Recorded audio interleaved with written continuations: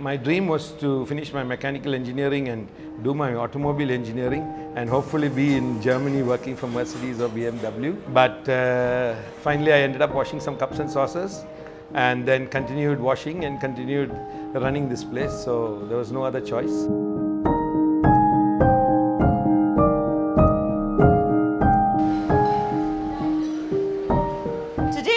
I am at one of the legendary places of Bangalore. I mean, like, I have not met a single Bangalorean till date who has not heard about this place. Welcome to Koshy's. Well, a legendary place like this is not built in a day. I mean, it took years of effort to be where they are today. Well, let's hear it from the owner, Santosh Koshy himself, about where it all started. Actually, it was started by my granddad, Mr. P.O. Koshy.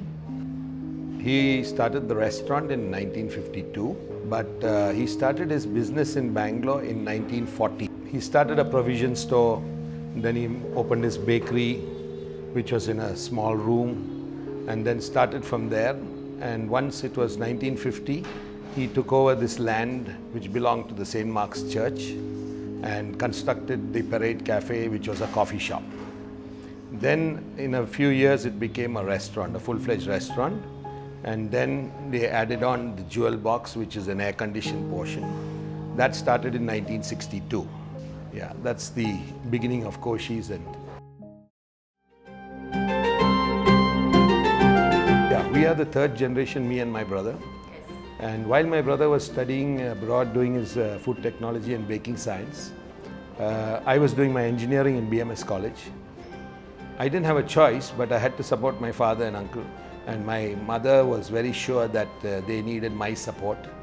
And my brother couldn't come back for 8 years, so he was there. And that was like starting from scratch. Koshy's has been one of the iconic places, and that's the reason it has been featured on many of Bangalore's must-visit restaurants.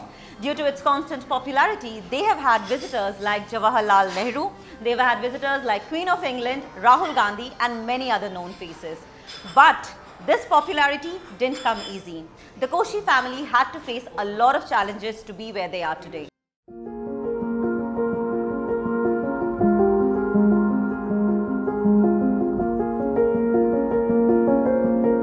One of the major challenges was back in 1982 when there was a labour strike and all of the workers stopped work and sat outside Koshy's for 6 months.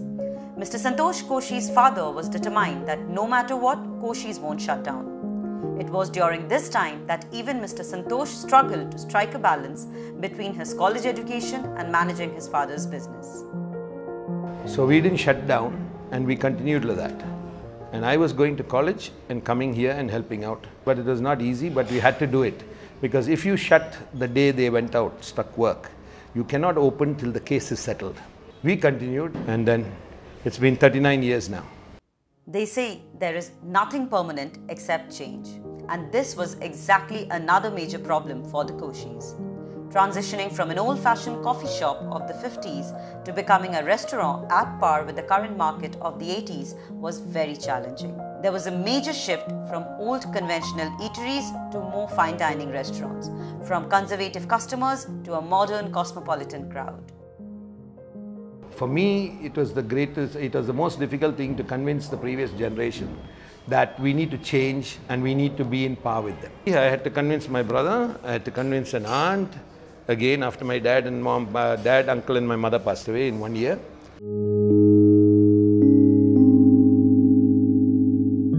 But by the time we did Jewel Box, that's another 10 years which went by. It was not easy, but it was quite difficult and tough at that time because you were playing like gamble, and my brother was not very sure of what we were doing here. And he was saying, who's going to get this money, who's going to pay it back, who's going to do everything. But we managed to do it.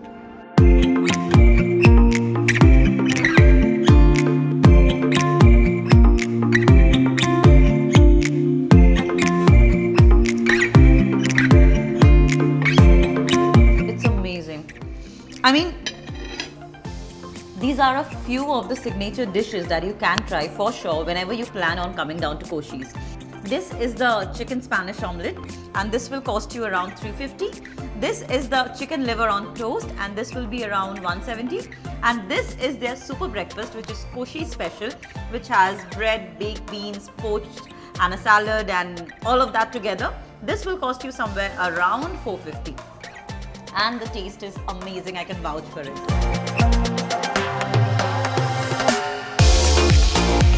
Koshy's as a brand has been here since the 1940s, which is like almost, I must say, around 80 years. Given 80 years it has been here and built the name over such a long period of time, I would really like to know what is in store for Koshy's. What is the future plan for Koshy's? Let's hear it from him.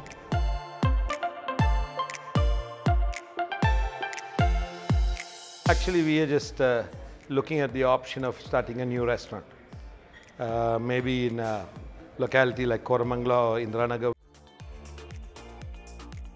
With nearly 40 years of experience, Mr. Santosh's only advice to young entrepreneurs was hard work and perseverance. Because once you have made up your mind, there's no looking back. Keep pushing for at least 5 years. And as they say, hard work betrays none.